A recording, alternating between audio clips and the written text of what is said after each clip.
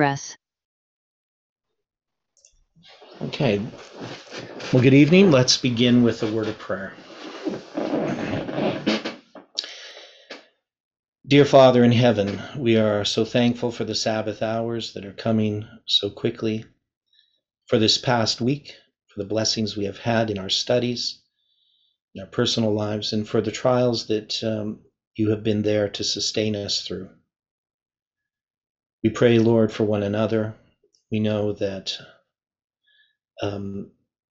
Satan knows that he has but a short time, and he's seeking everything he can to do to divide and discourage us.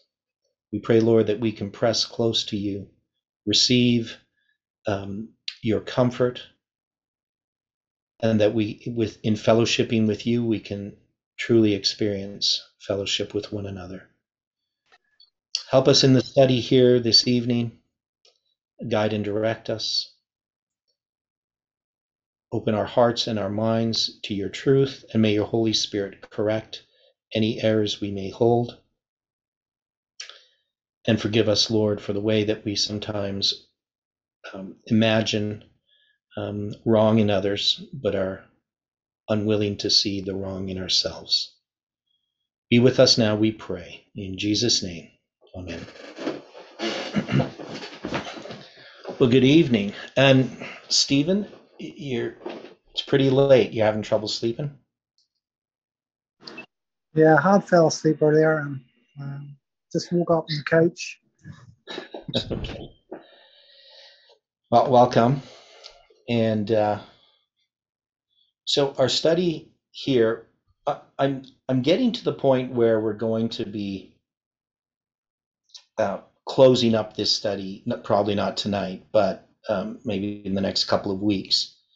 We're going to close up this study on the seven heads of Revelation 17. And what I wanted to do, because we had done quite a bit of work last week in looking at these various lines, but I want to take a much more serious look at how Collins' study, the correct things about it, and how we should understand it, or how we can understand it, how we can accept it, even though there are some things, some questions in his interpretation that we may have difficulty with. Now, tomorrow we're going to have a study on 2030, the Great Reset.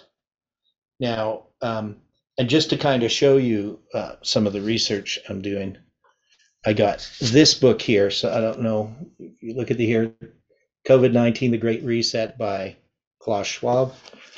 My friend Ryan lent these to me, and then Glenn Beck's book on the Great Reset, plus a lot of things on the internet. And so at some point, those studies, which are going to be on Sabbath afternoons every second week, they'll also probably occur on Friday evenings, though I do want to look at some of the things regarding Daniel chapter 11. So at some point, we're going to have a regular study on Daniel chapter 11. I'm not sure when we're going to do that, where we're going to fit it in to our studies. The morning studies on understanding the lines have been extremely profitable, but very slow paced. That is, we keep finding things that we're not expecting to find. And it's almost like the further we go, the deeper we're digging. So it gets a lot slower as we progress. So like Thursday, we spent most of the study on one verse. So in these studies here, we're obviously going to pick up some of these things in later studies, that all of these studies are connected together. Now, I made a statement originally, so I'm going to go back on December 25th, 2021. Colin did his first presentation it was entitled Dividing the Gold. And that was the weekend I had done all these presentations. On Friday, we did some international presentations. on Sabbath morning we had done a study in Spanish, and I was exhausted, and I'd slept through most of his study. But because I had to have a nap, and so when I came to his study, he had already really presented a lot of these things that of his view. But I could see right away, and I remember when I came into the study, I think it was Bud had some talking a bit, and I think Daniel Fontenot and William, they were trying to understand what he was saying. So I didn't get all of his initial parts of his arguments, but I could see right away that there was something to it.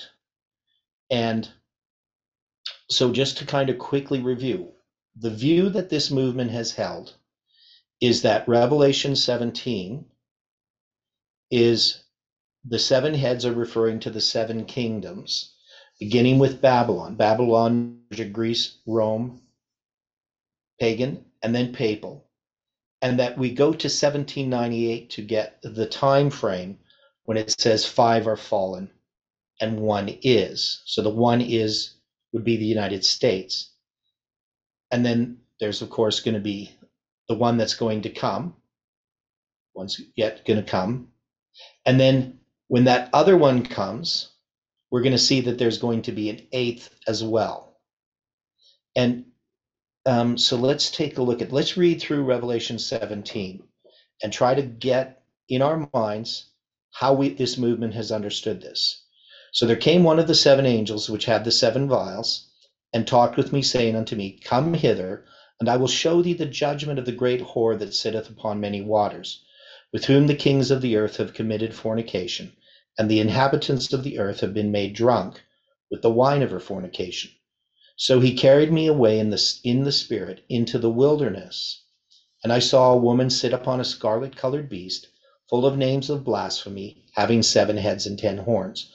So whether you're the pioneers or whether you're this movement, we would see that this period, that this wilderness is the 1260 years.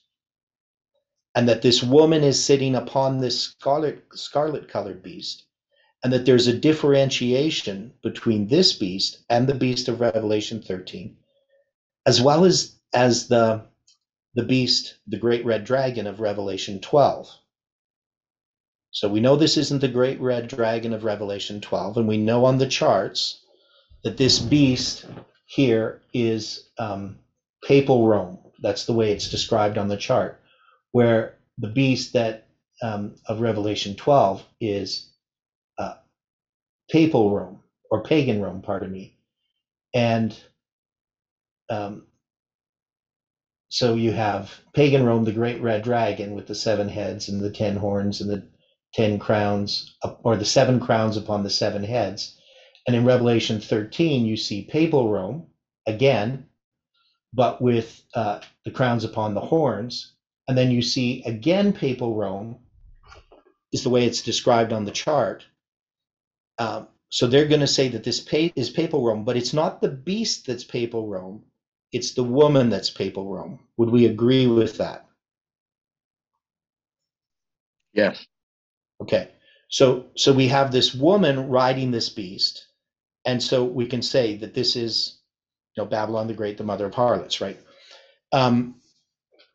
So it has 7 heads and 10 horns. Well, we know there's no crowns upon the heads or the horns.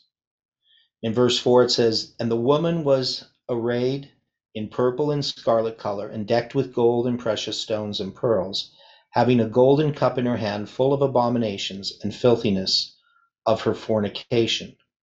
Now, what is this description of the woman? Why is she described in this way?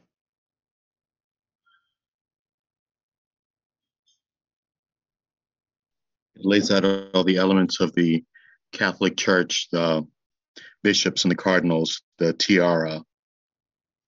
Okay. And this is a counterfeit of something. What is it a counterfeit of? Why is this these colors and these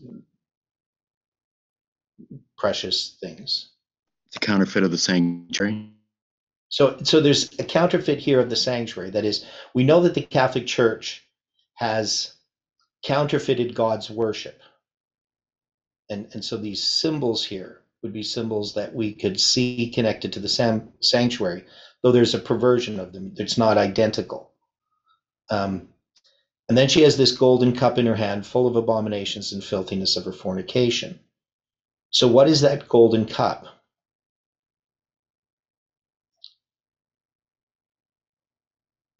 The one they use at Mass? Okay, so if we took it sort of literally, we could say that this is representing that the cup at Mass. So it has to do with worship. But it's full of abominations and filthiness of her fornication. So what is it filled with? Strange doctrine. Okay, so wouldn't this have to do with doctrine? That is, this is a cup filled with fermented wine, corrupted truths. That is, it's truth mixed with error. And so the error there caused this is to be abominable and filthy. So we know that these are the teachings of the Catholic Church, correct?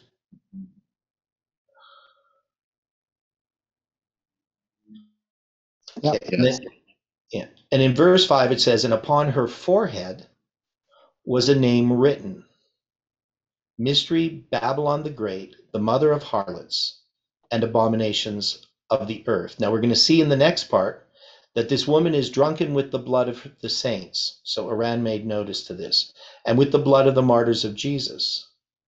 So why is this cup with these abominations connected with the blood of the martyrs of Jesus? And we're going to come back to verse 5, but so what is the connection there?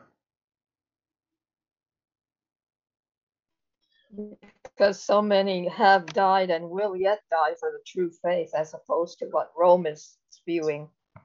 Yeah. So Rome is a persecuting power, and it's persecuting those that don't accept its doctrines. And so it's drunken with the blood of the saints. That is, that's part of its doctrine. And with the blood of the martyrs of Jesus. And when I saw her, I wondered with great admiration. Now, if we go back to this title here, I saw upon her forehead was a name written, Mystery Babylon the Great, the mother of harlots, and abominations of the earth.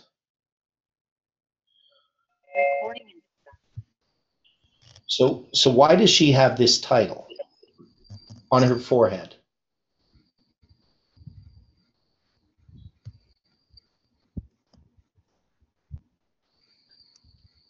The Catholic Church. Okay, yeah. So we know that this is Mystery, Babylon the Great, the mother of harlots, abominations of the earth, and we could break that down. But why is it written on her forehead?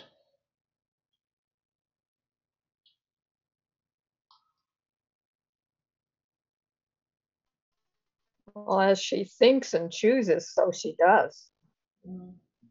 Okay. As a man thinketh in his heart, so is he.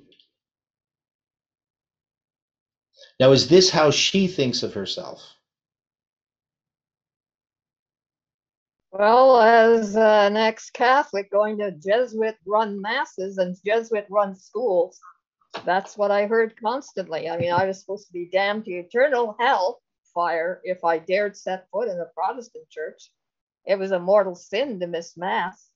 Yeah, but they wouldn't consider themselves the mother of harlots. They would consider themselves the true church. Yeah, Holy Mother Church. Right. Well, the mother church, right? But not the mother of harlots. At least I don't think that that's the way that they would consider themselves. Now, when we have the fall of Babylon, it says in Revelation 18, verse 6, reward her even as she rewarded you, and double unto her double according to her works. In the cup which she hath filled, fill to her double. Right? So this cup has to do with persecutions as well. How much she hath glorified herself and lived deliciously, so much torment and sorrow give her. For she saith in her heart, I sit a queen and am no widow, and shall see no sorrow. So in her mind, she wants to believe that she's a queen and that she's not a widow. But we can see here that she's just a harlot. So she imagines herself as greater than she is. So when something's written on the forehead, what is that telling you? When we look at the mark of the beast, it's on the right hand of the forehead, or the seal of God is on the forehead. So what does it mean when it's on her forehead?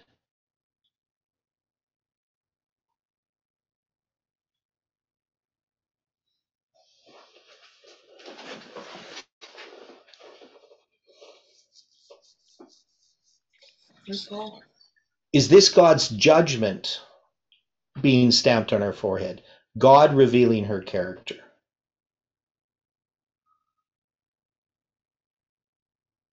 Yes. Yeah. So this idea of a mark on the forehead is God placing a mark upon her. He's showing who she is. Even though she may hide from that and imagine herself something else, this is what she is. So this is God's judgment. Now we know that John marvels at this, and he wonders with great admiration. So why does he do this? What is John doing? Because remember, he's a prophet and he sees something in vision. So why is he seeing it this way?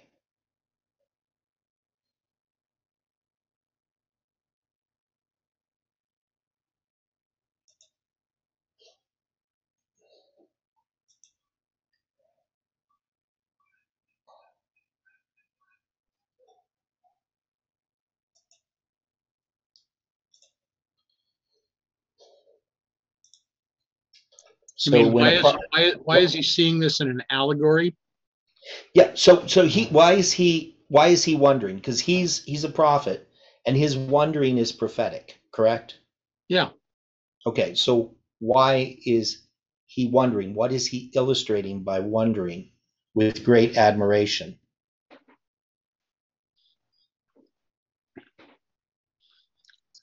As in, how could this kind of thing be? Okay, but he's illustrating something. He's illustrating history. When he's wondering, he's acting. Because remember, when a prophet experiences something, when he asks a question, for instance, it doesn't mean that the prophet doesn't understand.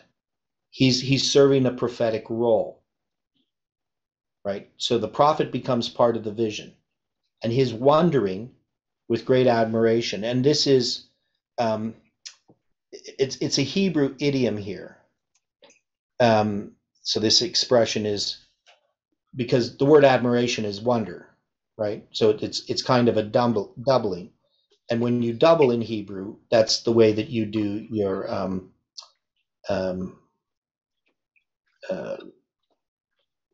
can't think of the word. When you make something great, so like in dying ye shall die, ye shall surely die. Like, but is this originally written in the Hebrew or in the Greek? It's written in Greek, but the book of Revelation was written by John, just like the book of John was, and his letters. But he's writing it without a scribe. And we can tell that because it's written in very bad Greek. Okay. That is, his grammar is poor, and it's also Hebrew grammar. So he's using Hebrew idioms or Hebrew grammar all throughout the book of Revelation. So it's one of the problems in translating the book of Revelation, is that it's written in such poor Greek, and why some people try to say John didn't write it. But the explanation is that he did write it, but he has no one to write it for him. So he knows Greek, but it's not his first tongue. So when he wrote the book of John, he had a scribe help him. right, to get it into proper Greek. And same when he wrote his letters. So it is a Hebrew idiom. We see this all throughout the book of Revelation.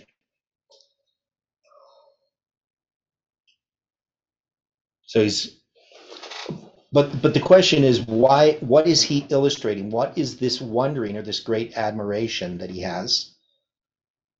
Why would he wonder with great admiration?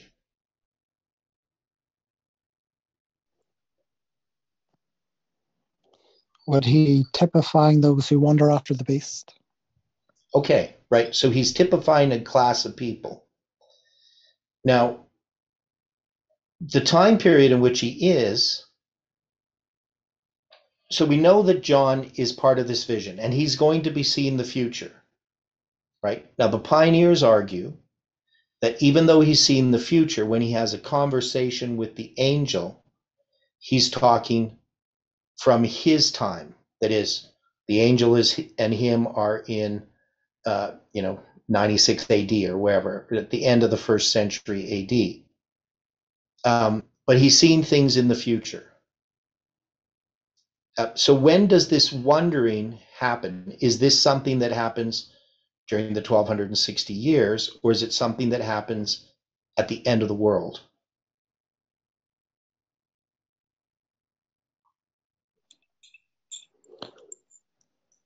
Well, Revelation 13 is at the end of the world. Yeah, so we're going to see it's at the end of this world that this wondering happens. So he's taken off way into the future. That is, he's not in 1798 seeing this beast and wondering at that time. He's seen this beast in the future.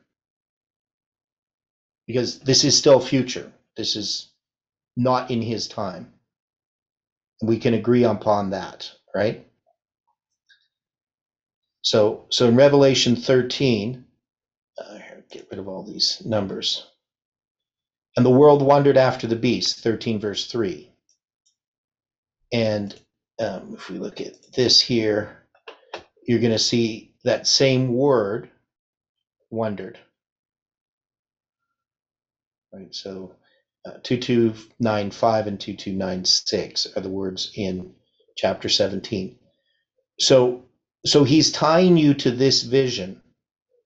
Now, when he wonders, now remember, Revelation 13 is a different beast that he sees. So we know that this wandering after the beast happens after the deadly wound is healed, correct? Agreed. Right? I saw one of the heads as it were wounded to death, and his deadly wound was healed, and all the world wandered after the beast. So that wasn't happening in 1798. The world wasn't wandering after the beast. It's not going to be until the future. So this is something that still has not happened. Now, I was sitting in the car for a little bit and turned on the radio and listened to a bit of news. And I found out that the Pope's going to be coming to Edmonton, which just seems kind of odd. I mean, Pope John Paul II was here back in, must have been 1980, 83 or 84, something like that. So I don't know if anybody, I never keep track of what the Pope's doing, but he's coming to Canada and he's going to come to Edmonton. So it's kind of interesting. Now, back in the 80s with John Paul II, I mean, he was the first popular Pope, really, that, the media got a hold of. And people make a lot about Pope Francis. I mean, he's popular with a different group of people, but they're both fairly popular popes. Now, can we say that the world is wandering after the beast at the present time?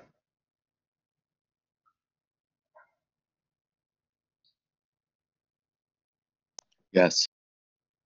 Okay, what would be your argument for that?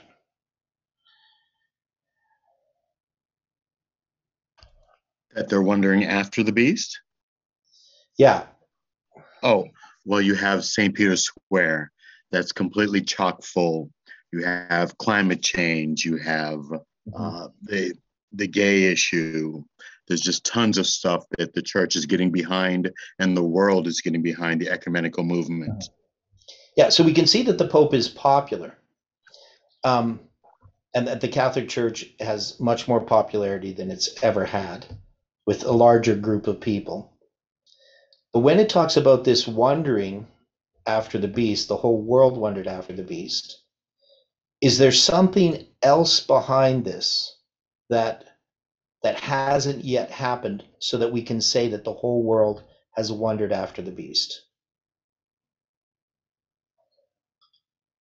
When Satan appears is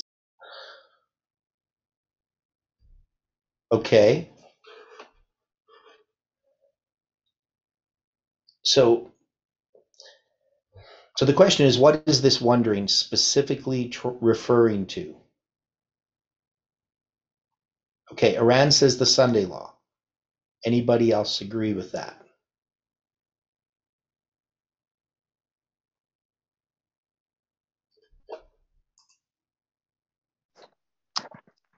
I would go with that. Yeah, so I think, so we can see that there's definitely this happening, but when he wonders with great admiration, he's representing the world who's accepting the Sunday law. Can we say that?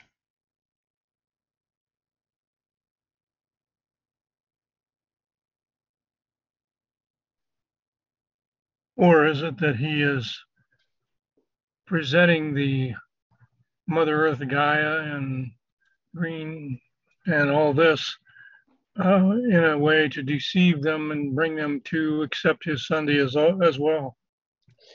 Okay, so yeah, so there's going to be all these other things, and we're going to deal with that, especially when we deal with the Great Reset 2030. We're going to look at these different powers that are vying for the control of the earth, but also in how they're interconnected. So, I mean, we know the United States, the Soviet Union, and the papacy at the time of the end in 1989 are the three powers, the dragon, the beast, and the false prophet. But how they end up interacting and how they end up working together, even though they're working for their own aims, that's one of the things we need to really understand in relationship to the Sunday law. It's one of the things I've personally struggled with ever since I've been a Seventh-day Adventist, and probably many of you have, is how does the Sunday law come about? How do you have this entire world wander after the beast when you have lots of the world that is definitely not Catholic? You have Protestants, you have Muslims, you have atheists, you have spiritualists, you have all these different groups, and yet at some point the papacy becomes the power that pulls all of this together, and the papacy is set upon the throne of the earth, and this relates to the Sunday law. Now, of course, when we talk about the Sunday law, we know it is progressive, that we have the Sunday law in the United States, and then that's going to lead to the Sunday laws around the world. But we don't really know how that happens, what the mechanism is, what the issues are. They seem to be unfolding around us at the present time. Now, so in our interpretation or understanding of this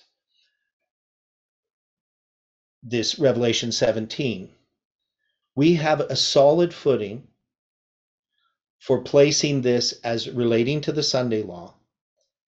And when it comes to the heads themselves, I don't think we should question or dismiss this view that this movement is held. And we're going to see this as we go into the rest of this, that this woman is riding this beast, and this beast is the kingdoms of this world. Now, we know there's a difference between the beast in Revelation 13, because in Revelation 13, it is a composite beast, and there's no woman riding it, yet it still is papal Rome. And these are one of the problems that we have in trying to understand this connection. And we know that there's a two-horned beast that rises, And it's the one that's going to initiate this Sunday law. It's going to create the image to the beast. But now in Revelation 17, we see another beast, very similar, but obviously not the same beast. It's not a composite beast. But we've taken the heads and we've made those heads to be, in a sense, representational of the kingdoms of the earth, starting with Babylon. And so we can see it in the composite beast that they're there in Revelation 13. But in Revelation 17, we take it as implied that these heads represent these same kingdoms that are in the composite beast. But we see the woman riding the beast, committing fornication with it. So this becomes a problem when we try to identify the beast itself in Revelation 17 as the papacy. And I don't think that that's implied. That is, the beast that she's riding is not the papacy. The beast that she is the papacy riding a beast. But they are connected. That is, she now has control of the kingdoms of the world at the end of time. She now is the one that's going to be in charge. She's going to dominate out of all these different powers that are vying for the control of the world. The woman is the one that wins, right? Because even the United States, it's going to make an image to the beast. It's going to worship the beast and its image and cause all the world to worship the beast and its image.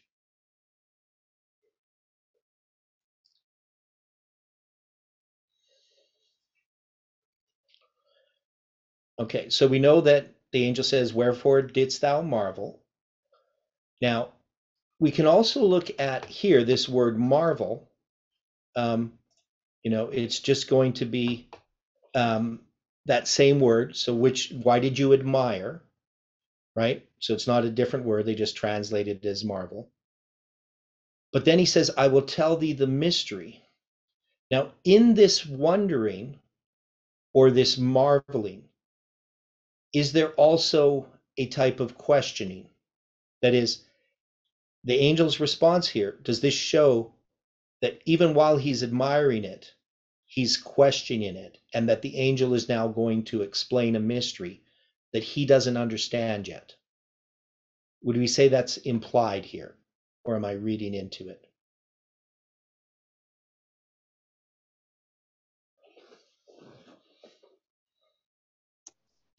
I would almost think it's implied. Okay. Yeah. So his wondering, and we can think of the word of wondering, right? I mean, it's wondered with great admiration, but the word wonder and admiration, we wouldn't really think of them as the same. We think, well, I was wondering about something. We wouldn't necessarily think we're admiring it. But he's wondering with great wonder, you could have translated it, or admiring with great admiration. Why did you marvel, or why did you wonder, or why did you admire? So those words don't really seem the same to us. But here in the Greek, this idea of wondering implies a type of, well, even the word marvel, if you marvel at something, you say, this is just incredible. It's hard to believe, right? How is this so, right? And I think that's part of what's happening as well. So the world wonders after the beast. They're going to see the Catholic Church rise to this power. And in a sense, they're going to marvel. But they're not going to be interested in how this happened. They're just going to accept it. But here, John, as a prophet, he marvels as an illustration, but he's now going to have an answer given to him. I will tell thee the mystery of the woman. Now, this word mystery, it's where we get the word mystery from. It's the secret, right? It's something that's hidden or secret. And through the idea of silence imposed by initiation into religious rites. So it's usually a religious mystery or secret. So we know that at the time after Christ, that you're going to have rising in the Roman Empire, the mystery cults. And these are just basically secret rites that are mixtures of all different kinds of religions. They go to Egyptian mysteries and Babylonian things. A lot of them are made up. They're not really based on any kind of reality. It just was very, very popular to be involved in these sort of mystery cults. You know, you would look at something like the Masons as a mystery cult. It's where everything's secretive, like a secret society. And these were really popular in Rome. And so we have here, he's going to tell him the mystery of the woman and the beast that carrieth her, which hath the 7 heads and the 10 horns. So if he's explaining the mystery, what is he explaining? And Angela mentions Palmoni is also means a revealer of secrets, doesn't it? Yes. So there is a connection there. But when he's telling John, when the angel is telling John the mystery, what is it he's telling John, the mystery of the woman? What is it he's trying to convey or communicate?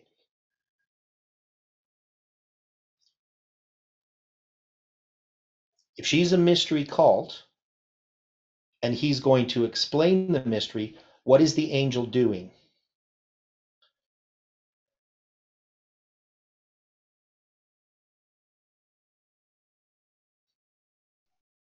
Identifying it or helping them to know how it came about or who it is.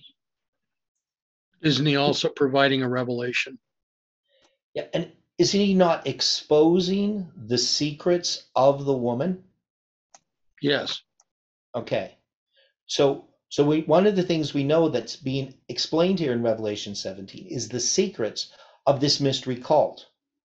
Now, the idea is when you explain the mystery of a secret society or cult, why would that be bad for the cult?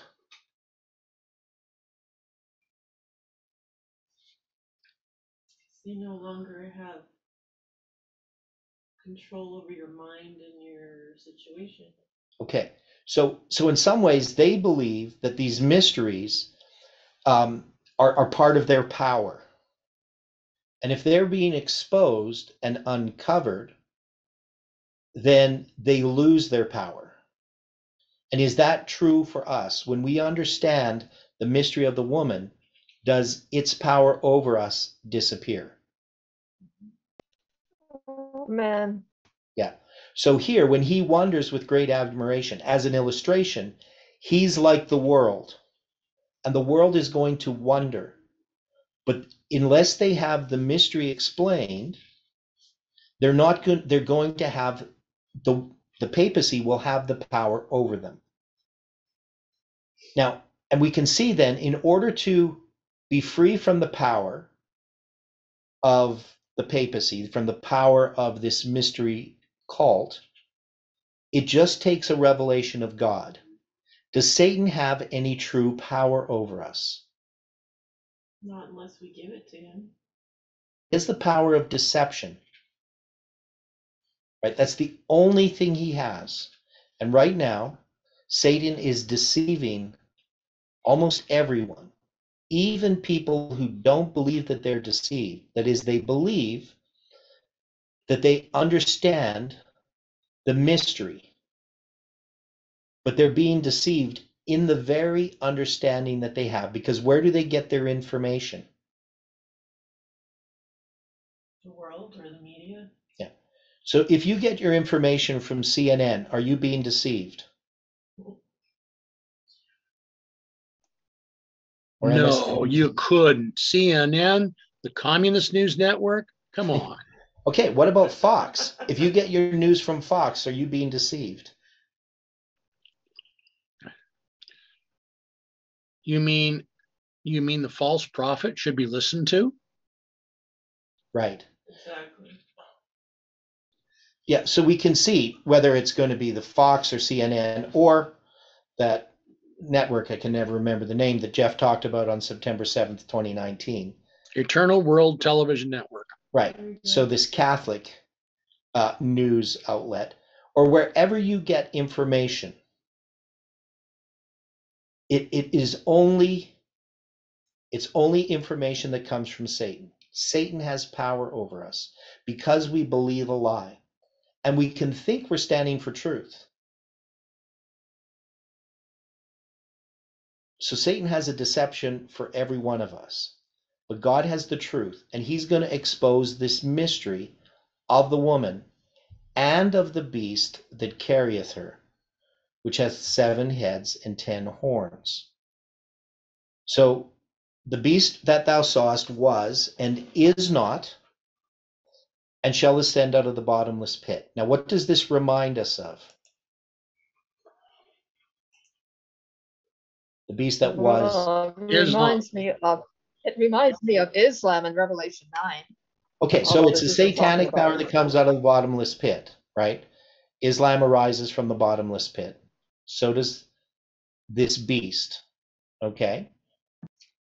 Now, what about the was and is not and ascendeth out of the bottomless pit? So this is the Antichrist, and it's following the pattern of Christ. Okay, so it's death and resurrection. Right, so it's following the pattern of Christ. Now, it was, is not, and yet is. And we get that in Revelation chapter 1.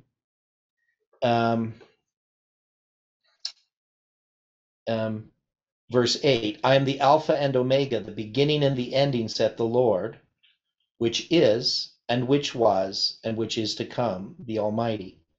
And this is an interesting verse too. I always use this with Jehovah's Witnesses, not that it ever has convinced any of them.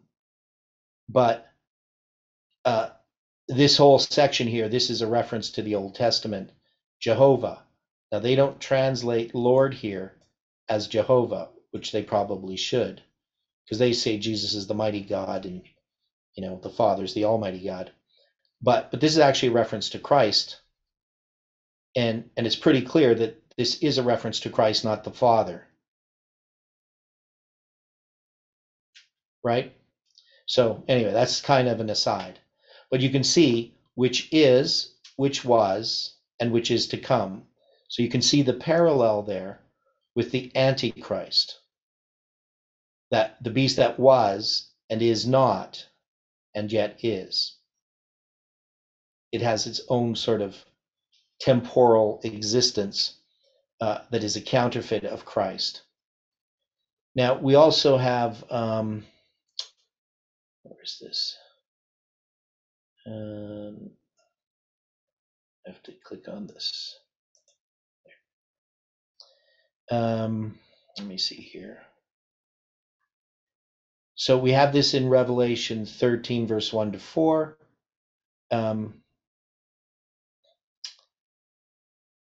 Where we see this deadly wound being healed. So we can relate to that to the resurrection of Christ. And it talks about that in Revelation 13. And there's another verse that I can't think of offhand. But anyway, so we can see that this power is a counterfeit. So it was and is not, and shall ascend out of the bottomless pit. And they behold the beast that was and is not, and yet is. Now, when we use this to place Revelation 17. So how is it that this movement takes this? There's a beast that was, is not, and shall ascend out of the bottomless pit. It was and is not, and yet is. So where are we at the time that it is not?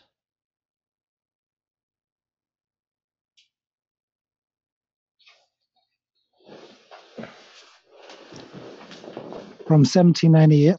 So we're in 1798 because it's the time when it is not. So it has to be from 1798 into the time when, of course, it will ascend out of the bottomless pit. So it's in the is not time. And of course, it's going to talk about that. Now, it's talking about the beast here. Now, what beast is it referencing? Is it referencing the beast that's here that this woman is riding? Or is it referencing the beast of Revelation 13 when it talks about was and is not, and yet is.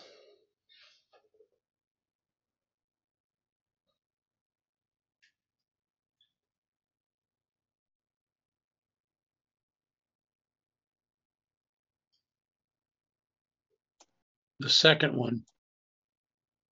Okay, second one is, The one that is not yet is. okay, so is that the beast of Revelation 13 or the beast of Revelation 17 that it's talking about when it talks about the beast?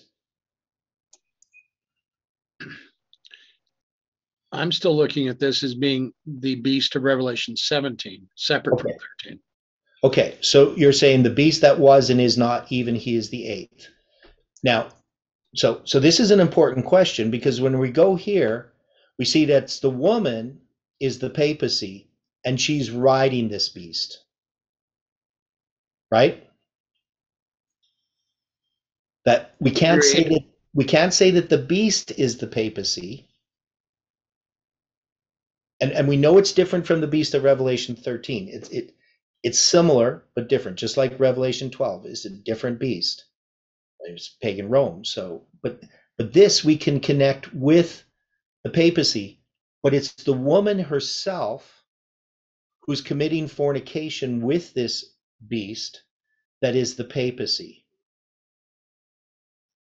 But then it's going to refer to this beast, right? The beast that thou sawest was and is not.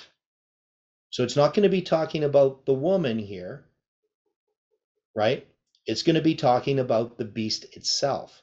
So this is something I don't fully have an answer to, but it's a problem that we have to look into.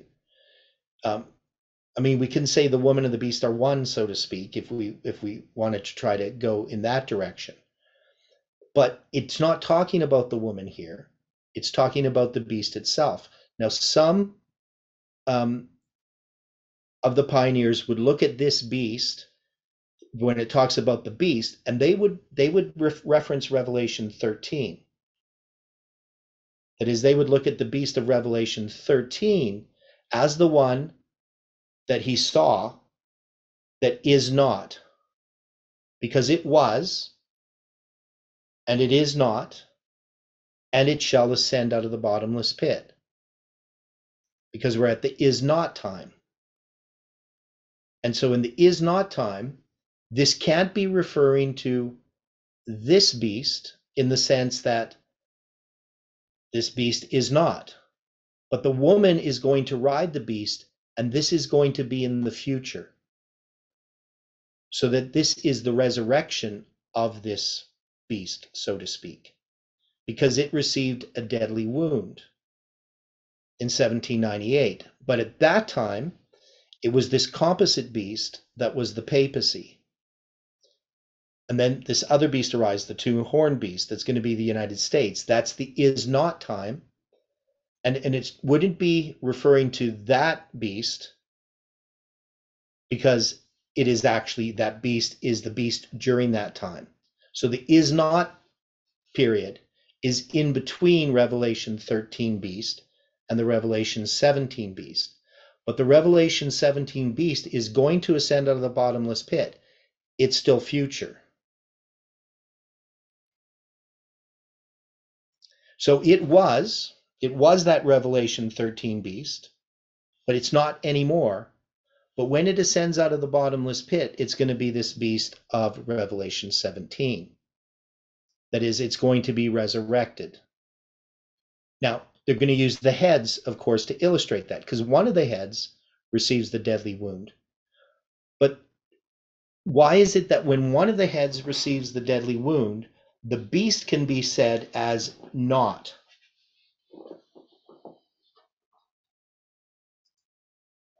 So Angela says the beast could be nations who were ridden by her when the papacy was supreme in the 1260. The New World Order beast is the entire world governed, becoming one under her control in the last days. Well, so I understand what you're saying. So what you're saying is that, well, the woman rode the beast in the past. But in Revelation 13, isn't that the beast of the 1260?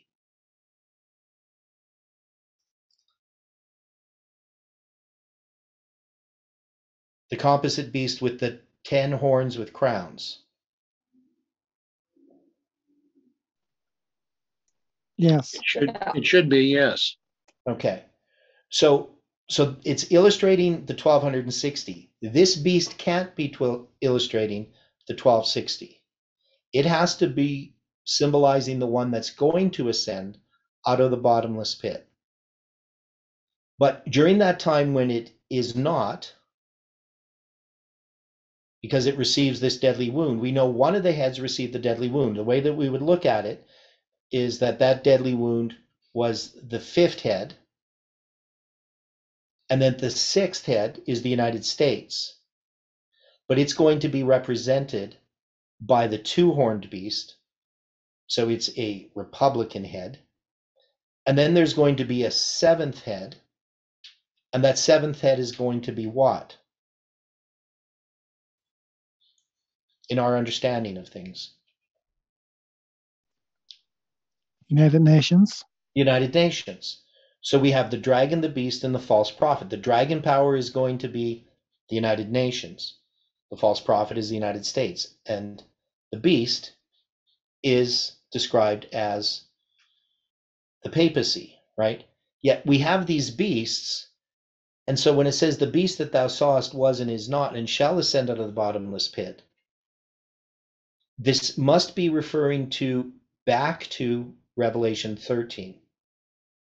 It can't just be talking about Revelation 17. That is, there's a connection between them.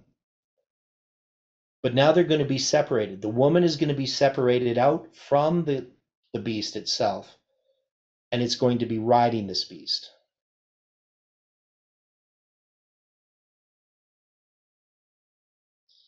So now they're going to give this thing, the mind that has wisdom.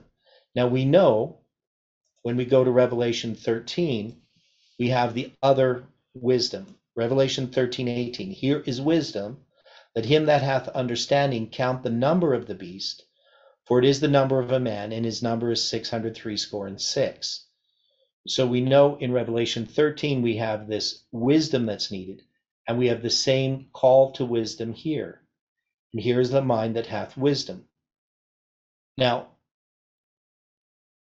Colin calls this a riddle, right? So there's a riddle here, and I guess we could call it a riddle.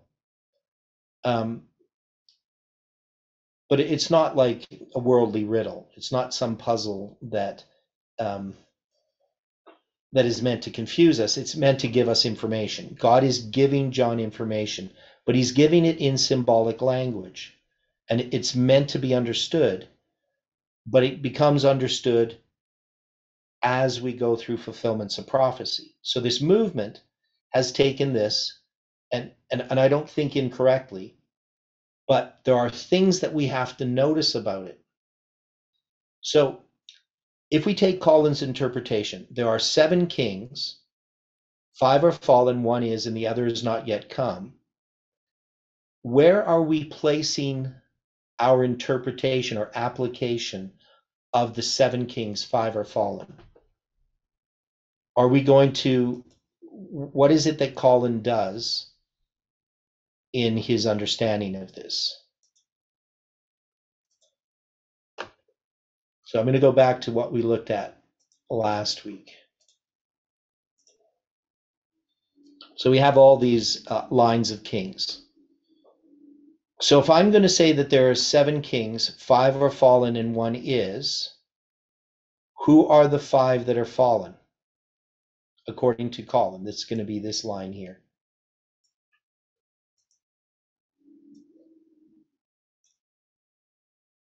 So who are the 5 that are fallen? Bush the first, Clinton, Bush the second, Obama, and Trump. Okay, so yeah, and so he's going to, I guess we should look at it up here.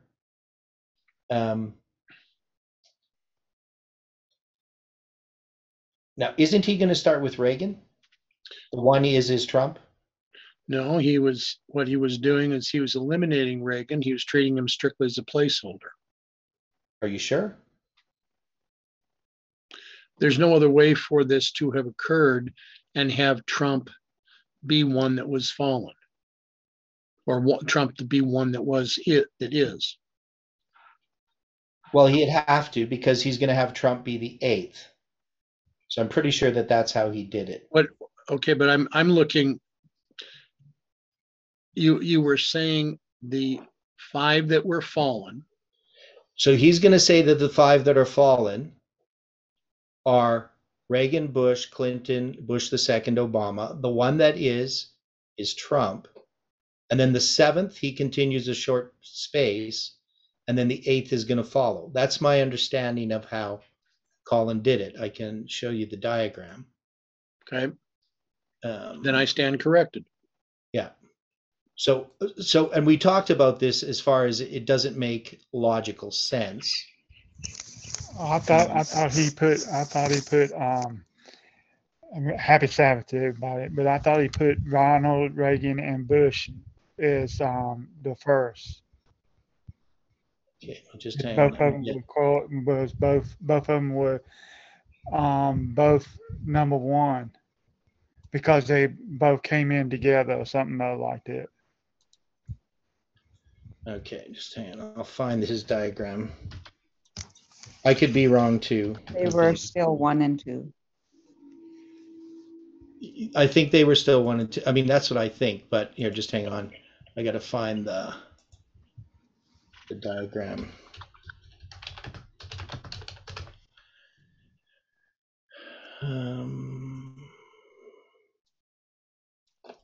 Okay, so yeah, I got his diagram here.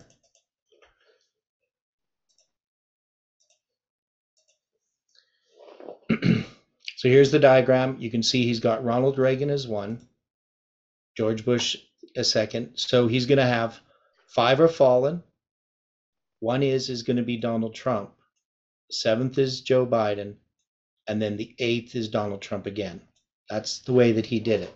Now, we argued that didn't line up with the kings in the book of Daniel, chapter 11, in that Ronald Reagan should be 0 in the count, because you're going to deal with, they're paralleling the kings of Persia, right? So the kings of Persia, the first king of Persia is Cyrus, not Darius the Mede. So Ronald Reagan lines up with Darius the Mede. Cyrus is the first king of Persia. And of course, we can see when we take Revelation 11, where it talks about there shall yet 3 kings stand up in Persia, we can see we lined up Bill Clinton, George Bush II, and Barack Obama with those. And then the 4th shall be far richer. That's Donald Trump. Now, does that make sense? So people understand what Colin's position was. Is that? So if we go back to this diagram, this is just lining these up. We can see here are the kings of Persia. Now, in the kings of Persia, we have lined them up with the kings. And in our line, the way that Jeff did it, Bush the first is number 1. But when we dealt with these kings, we didn't continue on. That is, what we saw a change that was going to happen from Trump. We were going to jump to Greece. And so what was Jeff doing when he did that? What was he suggesting that meant? So if you're going to have these, that Xerxes is going to be Trump, then who would the 6th be? And who would the 7th be? Because Jeff doesn't address that specifically.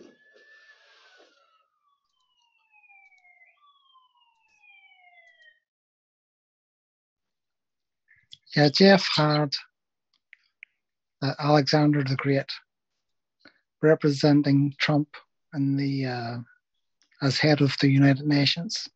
Okay, right. So Jeff is going to take Xerxes, and Colin's doing something similar but different. That is, Colin is saying that it's all the United States. But Jeff looked at it initially that Trump is going to end up running the UN because he's going to bring in the Sunday law, like Xerxes does, and that he's going to be combined with the United Nations. So he's going to be the head of the United Nations. That was the idea, which I always rejected because I didn't think it was consistent. But we wouldn't have Artabanus and Artaxerxes here then. We would jump to, I mean, they exist there as kings, but as far as the line is concerned, we weren't looking for a sixth and a seventh president in that line, correct? No. And yet we were lining them up with the kings of Persia. So why is it that we weren't looking for a sixth and the seventh? Does anybody have an answer to that?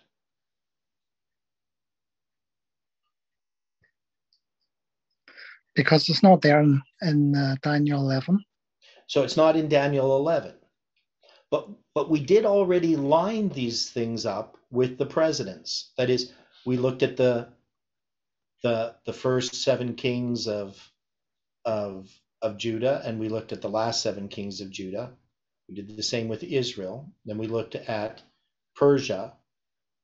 But when it came to dealing with Daniel chapter 11, even though we had lined them up, we just didn't continue because it moved to Greece. And so we just said Trump's the last president. It's going to move to Greece.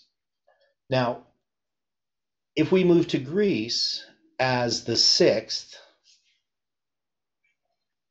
does that make sense?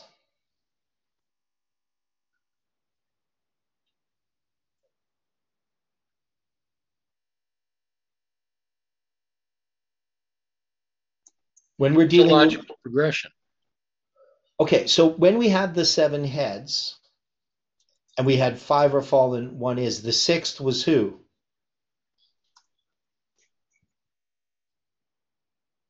United States. So United States, right? So now we're trying to compare the presidents of the United States with these kingdoms. Now, the position that Colin takes is that he just says we're going to take Daniel chapter 11, the first few verses, and we're going to say it's all the United States. We're making an application that this is illustrating the United States, that we know Medo-Persia illustrates the United States. And so we're going to say that we're going to continue, but when we get to Greece, we're going to not say it's Greece, even though we accept the original interpretation that it's Alexander. We're just going to say that it's Trump. But in that, remember, he doesn't have a 6th, or pardon me, he doesn't have the 7th. He just goes from Trump to Trump. That is, in that passage there, you're going to have Xerxes, and then the next thing is going to be Xerxes again as the 8th, right, being Alexander. But he doesn't address the 7th because it doesn't deal with the 7th in his interpretation, his application. I just had a thought that would maybe support Colin's view. Mm-hmm. If we're lining up Trump with the United States being the 6th, Mm-hmm. now we know that that's the one is, and we know that we anticipated, well, the Millerites, we had the prediction in 1844 that Christ would come in that their time. So that would be saying, like, lining up with Trump, we thought he would be the one that brings in the Sunday law. Mm-hmm. But that didn't happen as Mm-hmm. times goes on. So we have the 7th. But now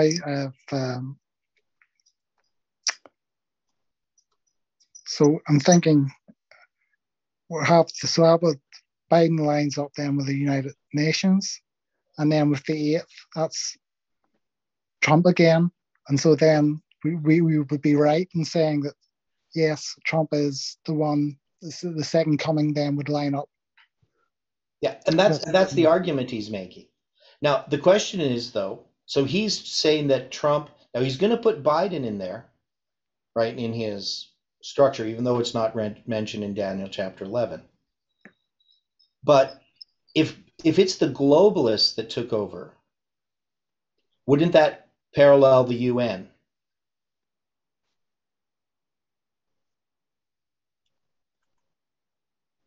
Right? Yes. You understand what I mean? Yes. Greece is the globalist, the UN. And so the eighth, in our understanding of it, who was always the eighth?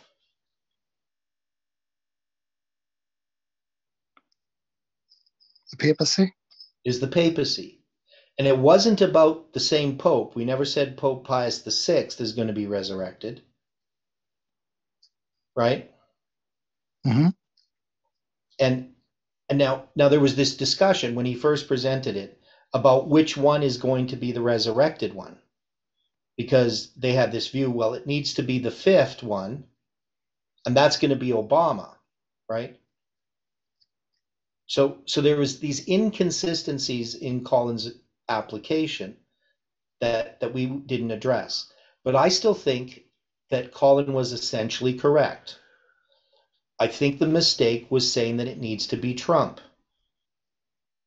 That if we can look at it as the one that is, because Trump isn't the one that's fallen, right? Let's look at it this way. We have Trump here in his line. It's the sixth, so it's the one that is. Because if we're interpreting the vision, the problem is the time frame.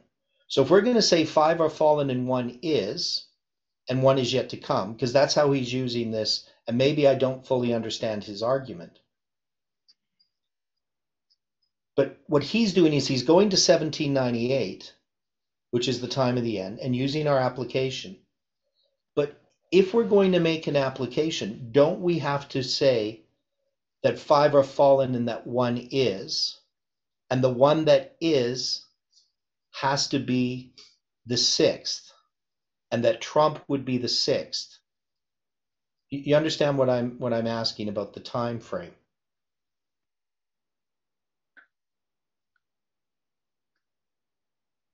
That's what he is saying, that Trump is the sixth. Yeah, he's saying Trump's the sixth. But in the original interpretation, the 5 that are fallen, it's the fifth one that becomes the eighth, right? Yes. Okay. But he says the sixth one's going to become the eighth. The one that is doesn't receive a deadly wound. That is, if we make the parallel with Revelation 13 and Revelation 17, and we try to be consistent,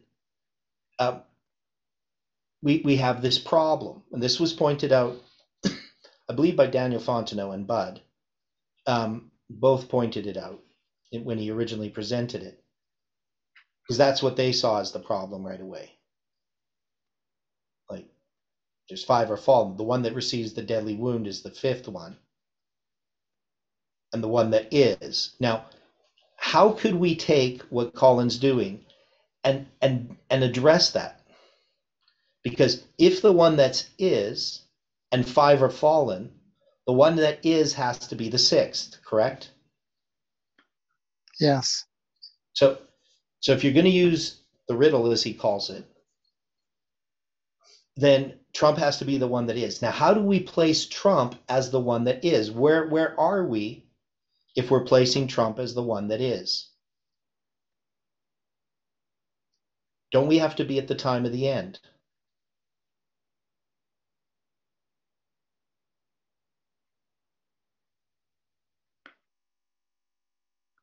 Well, that would fit. Okay. So But, when we look at this, So yeah, you're okay, saying- go on. You have some thoughts? Theodore, you saying that the sixth one is the United States, right? And then but the seventh is the UN, then the eighth is modern Rome. Yeah, the papacy. Right. That's the way that the movement has always understood it. Right. So number 6, so number 6, if you put Trump there, then you put Biden, Okay. All right. I'm You see the problem that he has. So he has to solve this problem somehow. And I've watched his videos, and I haven't really seen him answer this clearly. You know, maybe he has an answer and he just hasn't done it. But I think there is a solution. That is, if we're going to take this, I don't think we could use this line. That is, I don't think we can start with Reagan as number one. I think we have to put Reagan as the same with Darius the Mede. And then the five that are fallen, those would be Bush, Clinton, Bush the second, Obama, Trump. The one that is going to be at the time of the end. Right? Because so think of these numbers here. So we'll just look at these numbers here. 5 are fallen. 1 is, that's going to be the 6th. 1 is yet to come. That's the 7th. And then you're going to have an 8th. Now, so we have some things that we have to solve. So one is we're going to take these as the heads as being the presidents of the United States. So let's even just examine that. Is there a basis for doing that?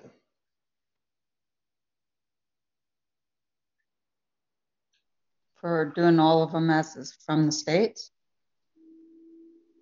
Okay, repeat that. Are you saying to make them all from the States?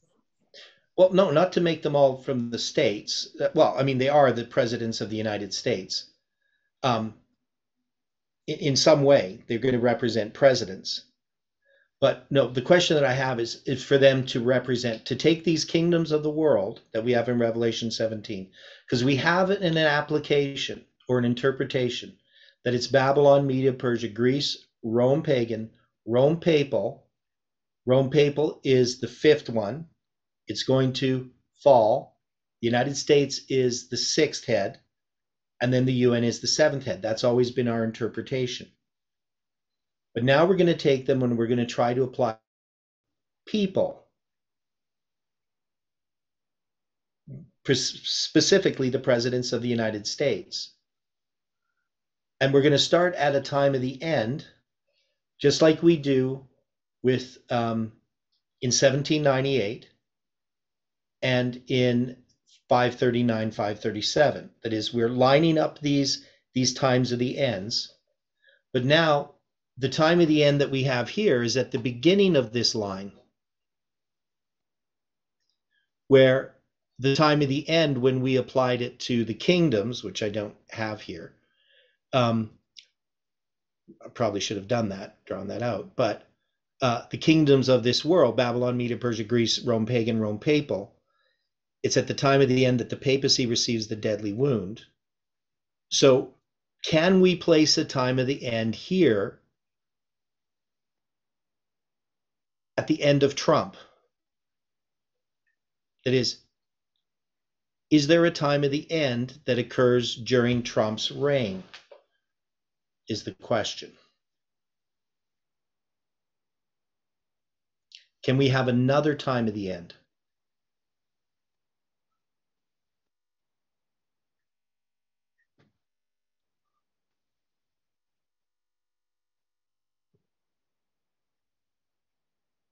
Okay, what do we need for a time of the end to occur?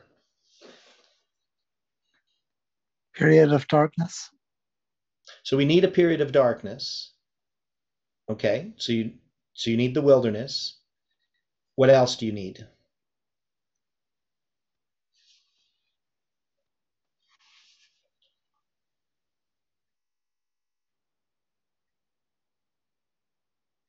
It's the time of the end of what? I'm sorry. You need someone to be born, don't you? Time prophet. You need a prophecy, right, that's going to end. Have we in any way lined up our message with the time of the end? Do we have a reform line within our movement that marks the time of the end? Do we have a prophecy? we've begun to develop the reform line, but we don't have the understanding of the prophecy yet. Okay. So if we were going to look back, I'm just saying, if I was going, this is me, if I was going to make the application that Colin's making, I would have to create a reform line that's going to have all of the elements of all the other applications of this riddle. That is, I wouldn't have the time of the end that we have in our line. I mean, that time of the end I'm not doing away with, but I'm saying that we would have to have a fractal. We would have to look at this as a specific illustration within our reform line, that is the reform line of the priests, in order to have these presidents apply, because we can't just go back, at least in my view, we can't just go back to 1798, pull those kingdoms of the world, which we're marking 1798, 5 are fallen, and then come into our time and just say, well, we're going to say 5 are fallen, these 5. One is, that's Trump. One's yet to come, that's going to be something else. And then Trump's going to come back again. You understand what I'm saying? That we need a time of the end in order to say that 5 are fallen, 1 is. At least in my understanding of it. But don't we have that for this movement? We have some time prophecies that end in the time of Trump and that mark a time of the end for this movement. July 18th. Well, you got July 18th. And also we have November 9th, right? We have our structure of the 777 chiasm and at that whole structure, plus those different dates. We have a few different dates. But wouldn't we have to do that? And if we did that, wouldn't we have to then take these presidents as addressing a progressive destruction of 4 and a reform line following it with the time of the end? And wouldn't we then need, wouldn't we then recognize that this is for this movement, that Trump is not about the world, he's about this movement. It's an illustration of what's going to happen, not what is happening. And don't we see this in the story of Esther? Most assuredly. Right. So shouldn't we understand, in this movement, shouldn't we understand that we have this, because the 7 kings are addressing an illustration of the time of the end. And if we look at the story of Xerxes, we know that the story of Xerxes is going to be addressing the Sunday law. It's going to have July 18th attached to it, right? That is the 187 days. And we parallel Trump with Xerxes. And if we do that, we know that Xerxes is not the third angel's arriving, because the third message doesn't arrive until Artaxerxes. The 2300 days begins then. It doesn't begin in here. So this is an illustration of the first and second angel's message. The first angel's message being under Cyrus, the second Darius's decree. And Xerxes is a event, a movement that occurs within the second angel's message that illustrates the Sunday law. And shouldn't we expect the same thing in our movement? So the only way that I can take these presidents as applying is if we apply them within our line itself, that we can't put them on the big line. We can't even put them on the line with this being the time of the end. Reagan and Bush. We have to put a time of the end in our history. And then we can do this, and we can see that it's an illustration. And we've understood this. The pandemic is a type of the Sunday law, but it's not. And we can't expect the Sunday law under Trump. And so in my studies that I'm going to start tomorrow afternoon, so this is the end of this study, but I'm going to start with the study on 2030, the Great Reset. It's going to take some time to get through it. But we will see that the goal or the aim that is being aimed at right now, the target that's being at by the papacy, by all the powers involved, is 2030. And we know that there is that all these things here are a precursor or a preparation. This COVID-19 pandemic is being utilized to bring about the goals that were seen by Klaus Schwab. And those goals are to be met in 2030. And we have three different powers vying for the control of the earth: the dragon, the beast, and the false prophet. And so we can see those are being illustrated in our history, but they're not the prophecy that's being talked about on the bigger picture. And any thoughts of that before we close with prayer? Does that seem reasonable? I'd have to think about it a bit more. Yeah. I did notice that bit in the news there recently that the pandemic began in the United States on the 20th of January, 2020. Okay. So that would equate to the third year of Xerxes. We had lined up. So it was 180 days. That would be when the 180-day feast began. Mm-hmm. Right. So we already have that understanding of Trump and his role, right, as Xerxes. And Xerxes is deceived, is he not? Yes. Okay. And that's why I've said, we have to see Trump as Xerxes, and we have to see that what happens with the Sunday law in the story of Xerxes is with Esther, the story of Esther.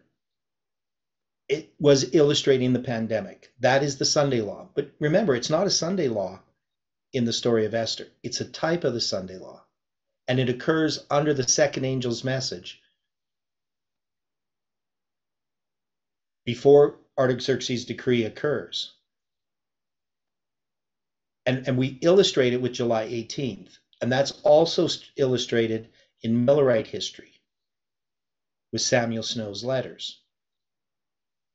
So these are some of the things that it's a little deep. There's a lot of things connected.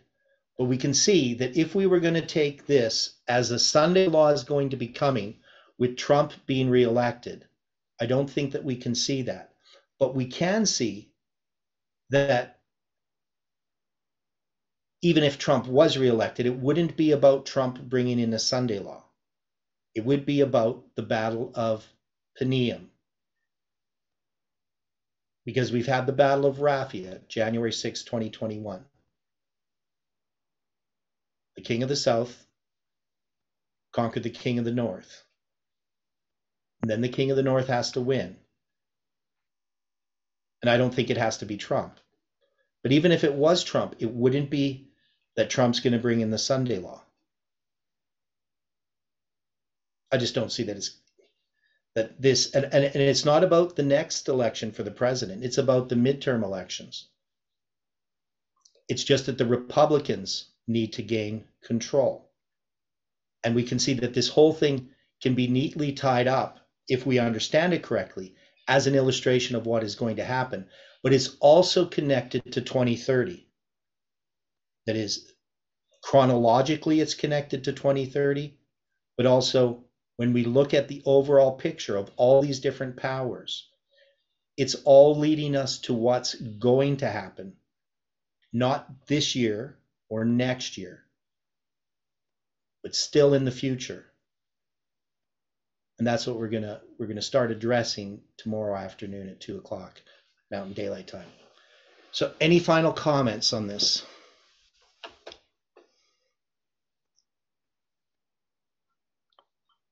What about that the Lord will come at the last trump? Would that not imply, be like a hint towards Trump being there at the end? Maybe well, the implying last trump is going to be after the close of probation, after the 7 last plagues. And I don't know if you could, I mean, you can use Trump as a symbol of that, right? But I don't think you could take Trump literally having to be there at the last Trump. But our history is illustrating that. Correct? Mhm. So Trump is a type. And the fact that he's a Trump, I mean, has 2 different meanings. Of course, it can mean deception, but it also can mean a trumpet. Mhm. So, but we know that that's still just typical, because we wouldn't say at the last Trump, well, that's going to be Donald Trump, you know, in a sort of literal sense. Not But we know this is without. connected to the trumpets as I well. just think it does have like a wee hint, but I wouldn't put too much weight on it. Mm-hmm. Well, and one of the things we see is we deal with the trumpets, and in the time of Trump, do we have the trumpets illustrating July 18, 2020? Mm-hmm. Yeah, so we have that symbol there already. But Nashville didn't happen on July 18th. And in this line we should have known, because we can see that it's all typical. Our line was typical. So we're going to look at some of these things. Of course, Dwight has a study tomorrow at 7:30 a.m. Mountain Daylight Time. And then we have a study in the afternoon at 2 p.m. Mountain Daylight Time. And then the Canadian group has their studies in the morning, from 10 p.m. or 10 a.m. Mountain Daylight Time to whenever. So anyway, those are the things that are coming up. So there's going to be some interesting studies. And I wish we had more time to study. It'd be really nice to go through Daniel chapter 11. Maybe we're going to have to figure out a way to fit that in somewhere. But anyway, let's close with prayer.